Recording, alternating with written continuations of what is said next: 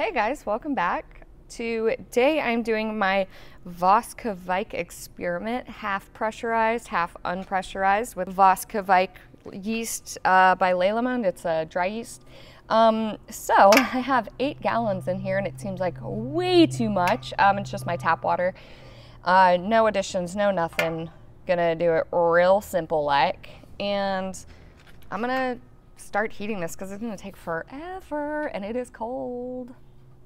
It's not cold outside, it's cold in here. I don't know why I'm wearing a sweater. All right, I'm gonna get this started. Had to pop in here. If you guys are looking for the recipe or any equipment links, they are all in the description. Just click show more or something or other. I don't know how to use YouTube personally. Jenny is joining me for this video, so as per the usual, there is a ton of bloopers, so stick around for that. Basically, the idea of this beer is we're only doing Azacca. We're doing a really simple grain bill, just some Pilsner, Munich, and caramel 10, because Pilsner's all I got, and I like the other things. So let's get started. All right, while Jenny is picking us up some lunch, I'm gonna go ahead and measure out the grain. Guess I should open up my app so I actually know what I'm doing. So we are going to put in 14 pounds of Pilsner malt, 1 pound of Munich, and 1 pound of caramel 10, and that means it is 6.35 kilograms of Pilsner malt, 454 grams of caramel malt, and 454 grams of Munich malt. And I'm going to mill this super fine. Okay, so let's get started with our smaller additions. So this is some caramel 10. Oh, and guys, the grain bill's so high because we're doing a 9-gallon batch. So we're gonna split this one up. And you know, when you split things up, you obviously need more grain. So I'm gonna do half and ferment it under pressure, and then the other half I'm going to not ferment it under pressure. Kind of a brewlosophy experiment, if you will, except not scientific in any way. All right, our Munich. That was like 1 pound exactly. And Pilsner. I have like all of half a pound of Pilsner left, which is great. Okay, so I'm gonna set this to be very fine. It is less than a credit card's width. I'm gonna decrease it a bit. It's as low as it can go.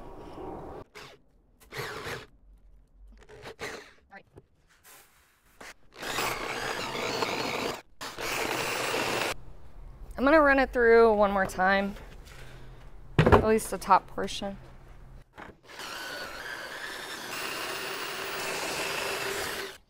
That's some fine grist. All right, I'm gonna wait to mash in until Jenny gets here, but I think we're close to temp. Okay, so for as quickly as Jenny talks, it takes her a while to leave her house. So I've got to mash in unless I want to be brewing until like 6, which I don't. So we're gonna mash in. So first things first, the highly necessary screen. All right, so this is at 156 degrees Fahrenheit.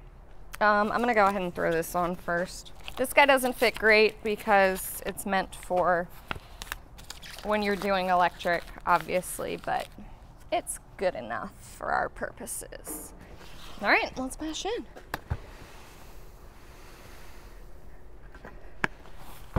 I'm gonna do this incrementally. There's a high probability that this is gonna be like as much grain as I can possibly fit in here with 8 gallons of water.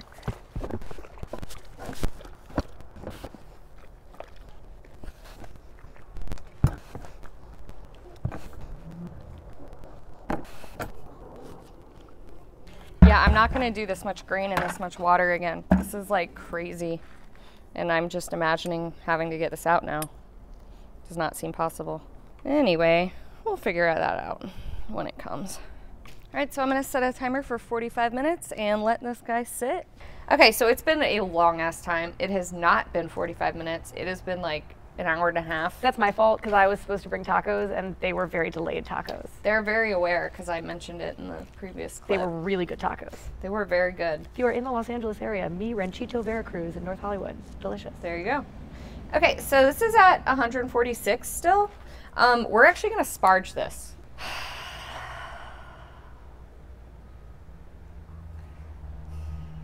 How the fuck are we going to do this? All right. Tell me, like, legit, actually tell me what is happening. So you're going to lift this out. You've got to lift completely. this up and put these under it. Okay. But it's going to stay on this. So you're pouring. I'm just going to see how heavy this is. It's pretty fucking heavy. If you could feed these in, I'm actually going to go get a step stool.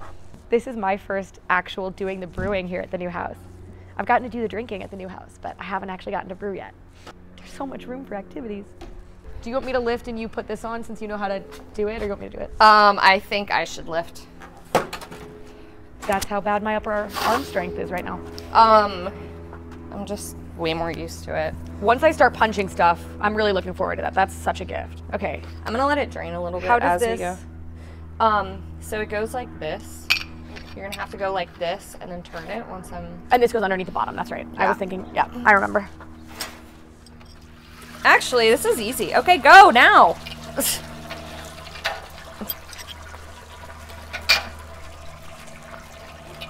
This one up.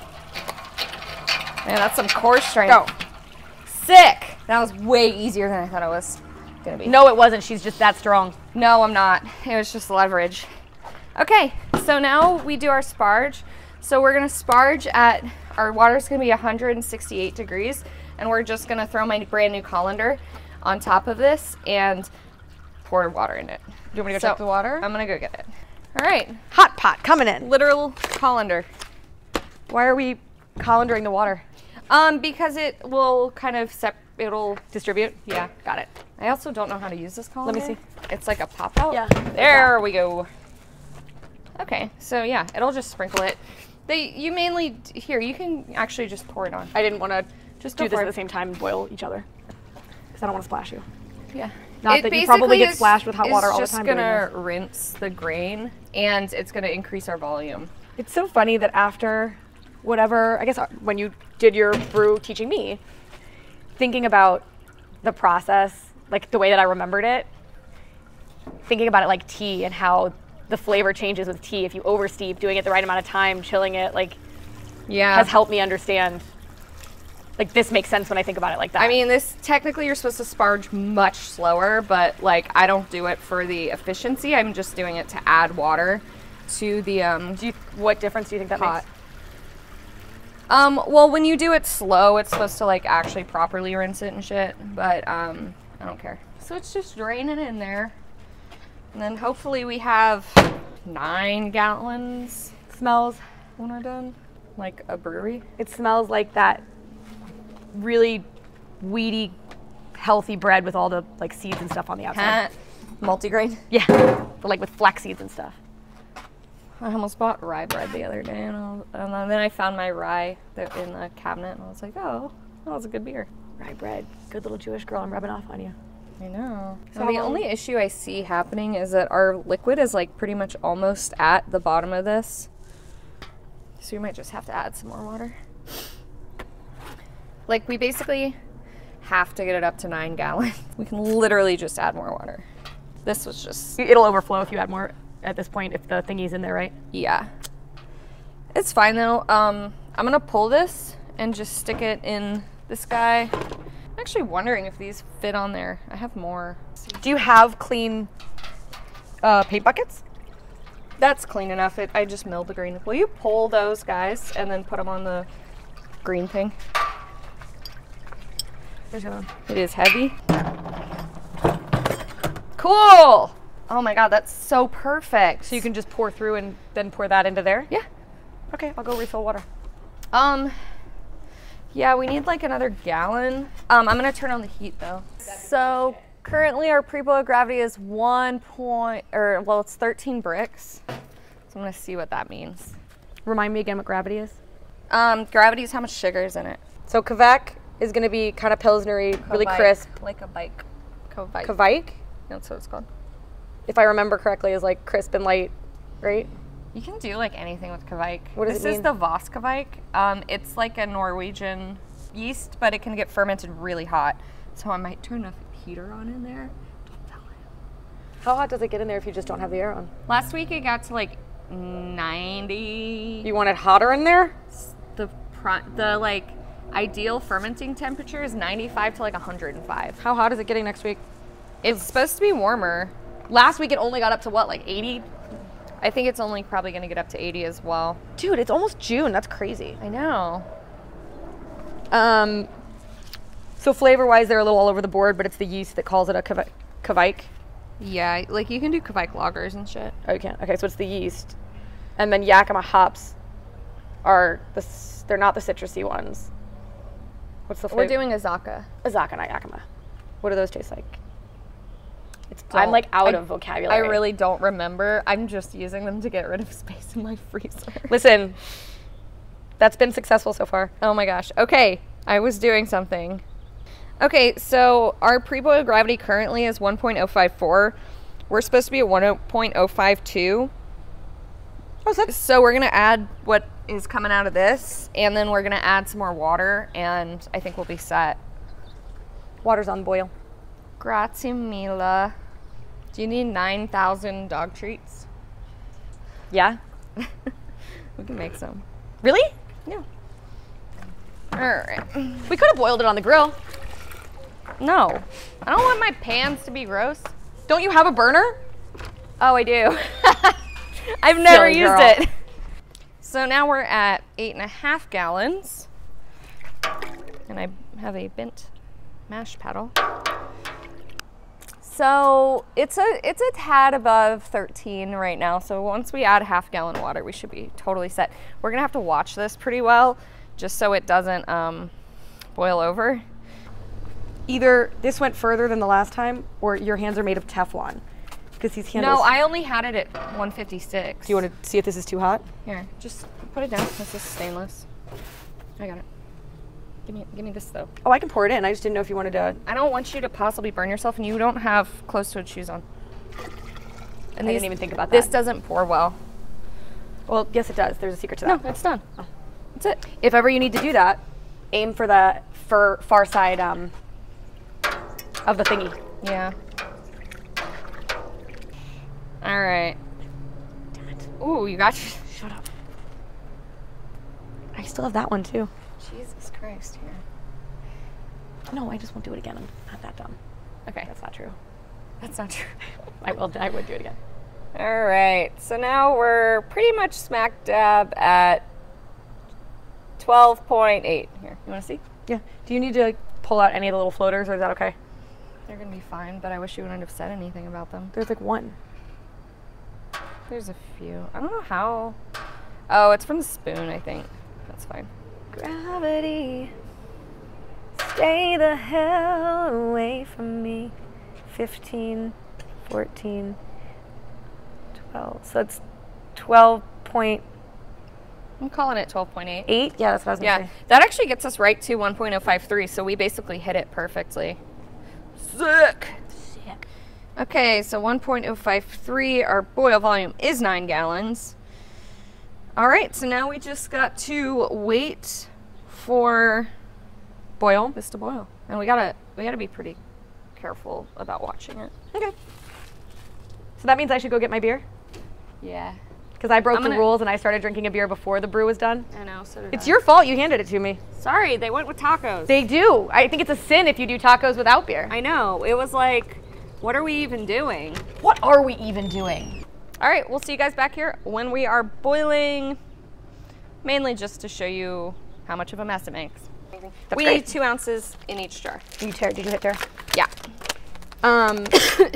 So the hop bill for this is 2 ounces of Azacca whole cone in the 20-minute mark and 2 ounces in the 5-minute mark. Let me smell it. I have no idea what Azacca smells like. I think it smells like a Chinese restaurant. Ooh, it's good. Oh, weird. It's Like lemongrass. That's what it is. It's Thai. Come on. It's gonna fill the whole jar. I can't see the numbers, so I'm listening to you. Wait, hold on. Okay, yeah. You've got a long ways to go, Missy.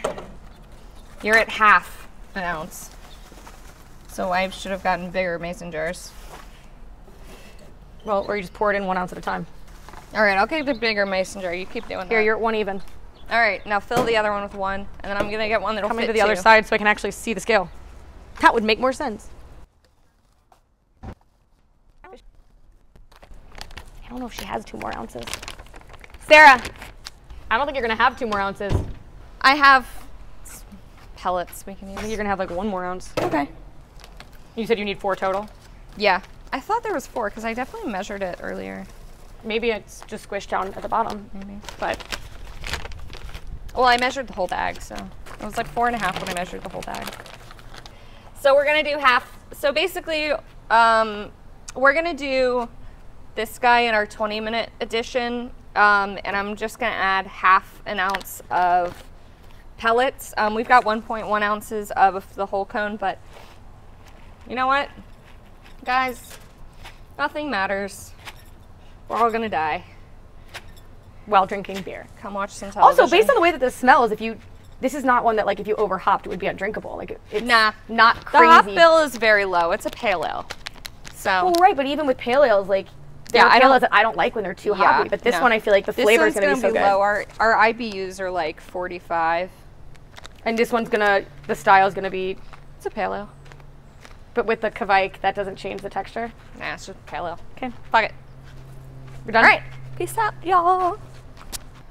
It's beer. All right, it has boiled for 40 minutes, and Jenny's going to add our first hop addition. That's me. That is Jenny. So go ahead and Jenny Hoppelstein. Do this, and I'm gonna go grab a Werflock tablet. She really trusts me with the heavy lifting. Yep. It smells so good. It also kind of smells like pickles unless you pickled something in this glass. Maybe. Smell it. Not that one. Only one. Oh, shit. You're only supposed to do that one. Did you say only the purple one? Yeah, I handed it to you because that was the only one. Oh, all right. I tried to be proactive. That's fine. All right, Werflock tablet goes in the center. Which is the It's a clarifier. And then throw that in, and then I'm gonna just tie this to the edge. You want me to push it under? Yeah. Okay, so we're also gonna throw in the chiller. In 15 minutes, we're gonna add our second hop addition to the same bag, Jenny, for future reference. Same bag?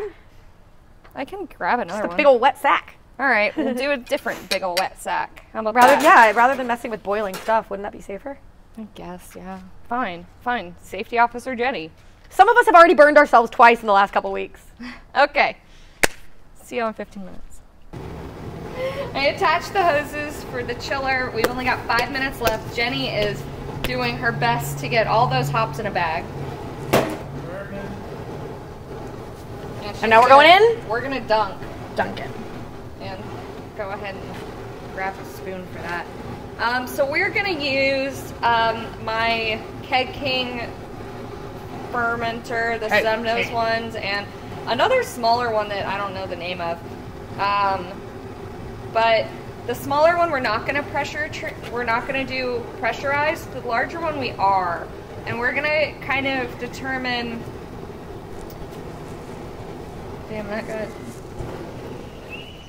We're gonna try to see if we can tell the difference between a pressurized ferment and a non-pressurized ferment. That sounds like a taste test. It is gonna be a taste test. My favorite kind of test.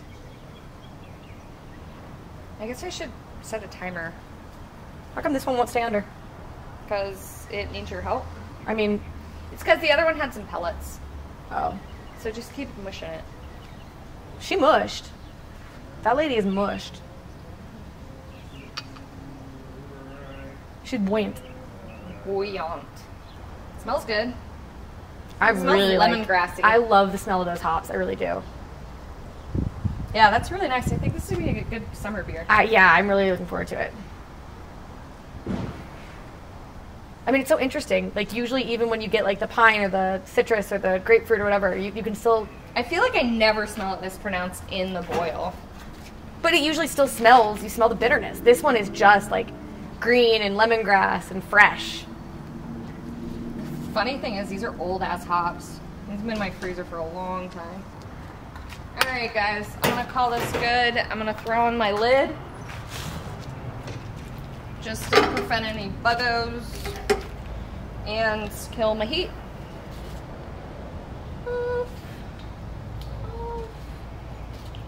And start my chiller. And we're gonna just drop this down to like 90 degrees and pitch our yeast. Here's a hot tip. If you stir your wort, it will chill faster. So I'm gonna do that so I don't cool down my pool on accident. Okay, so now I'm gonna transfer this. We're just below 8 gallons and I gotta grab my hose. Okay, so what I'm gonna do is fill the snub nose guy. Hey Jenny, will you just empty this out? So I'm gonna fill this until there's 2 gallons left in here. So while we're doing this, I'm gonna take a original gravity reading. Let's see where we got. All right, so our original gravity is 13.8. Okay, so 13.8 means our gravity is 1.058. Let's see what we were trying to hit, because I have no idea. So we beat our original gravity by like 0.003, which is fine and dandy. We did have a little bit less volume, so I think honestly if we had 8 gallons we would have hit it perfectly. I don't care enough to add some more water. It's gonna be fine, guys. It's an experiment.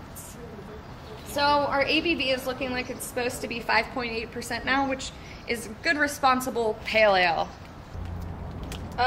Will someone divide 11 by 8? 1 point. And then multiply that by 5. And then multiply that by 5. 6.875. Wait, 11 by 8? What? No, 11 divided by 8 is 1.375. Oh, Times 5 is 6.875. I heard 3 something. Okay, so we're gonna need almost 7 grams of yeast in this big boy, and then we're gonna do 7 grams? and then we're gonna do 3 grams in the little boy. And I'm gonna try my hardest, but this is not scientific in any fashion, so I don't care. I don't want to hear about it.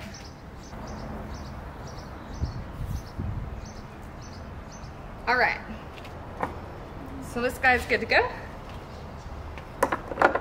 And I'm gonna throw my spunning valve on here in a second while the rest of it drains in here.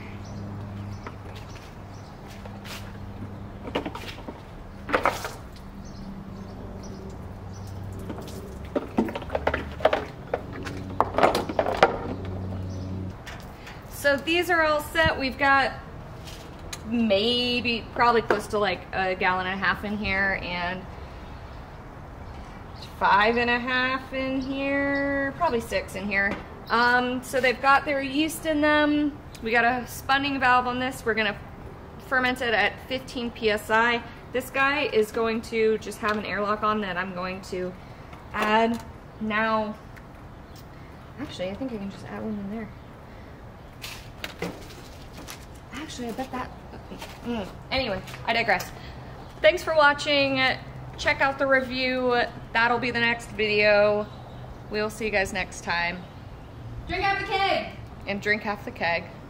I have a Patreon and a podcast, so check Like those me. out. It's called, She's great, you should like her. it's called Brewing After Hours. Bye! I want to thank my newest patron member, Clarence Reed. Thanks so much for your support. Making beer is fun, remember? No, it's not. Do you want me to record? Yes, please. This is where the outtakes start. Alright, rolling. Have a fun day. You have a fun day. You have a fun day. We might actually need your help. Should be nicer though. Ew. I love you. Is everyone's phones on silent? Jenny, your phone's over here? Probably not. Now on silent? It's Thank you. okay. It's all okay, guys. It's fine You know why it's fine? because it's just fucking beer. Because you know what happens at the end of brewing beer. You get to drink beer. Get to drink. Do you feel like the cat problem has been solved? No. No. Not in any remote You got a lot consideration of, you of got what a lot of dog pee and stuff. I don't know how to help you. We got that little thing that goes off at night, like it's a motion sensor and it does a high frequency, and I think it's helping, but I can't fully tell. But dude, it's like in the house, it's in the floors, it's in the fucking closets, it's in fucking the vanities, it's everywhere. All right, so we're gonna. If anyone has any trade, I've already asked. I've already asked, and like I've done everything. I've done everything. I need to like literally just kills my entire house. Remember when I said we don't trust used memory cards? Remember when I said I'm busy? Remember when Murmel? I murmle all the time. You remember when Murmel? Do you remember? All right, we're just gonna go ahead and do it. When the murmel was murmed, all the murm time. I'm really happy that's on the camera. So go? Yeah. Wait. Don't throw shit at me. Stop. Don't. I'll murm you out. I'm gonna murm you. You'll murm, I'll murm you later. You're murmling so hard right now. So, whatever the chemical compound is that's making it smell like this, I like. it's probably Love. Probably love. It's love. But it's probably something that's similar to like citronella. Because like citronella is like kind of an essential oil, but there's like a bunch of different essential oily stuff in hops. Makes sense. I mean, if you think about what plant family it is, the concept of oils coming off of that plant is pretty easy to comprehend. This is the lemon kush of Lemon meringue. I don't know any of the weed names. Tasty one. I don't know if lemon meringue is a thing. I know there's birthday cake or something. That's what I was. And there's like peanut butter chunky or something. We always get that I don't one. know. I can't remember. Peanut butter. Unicorn pie.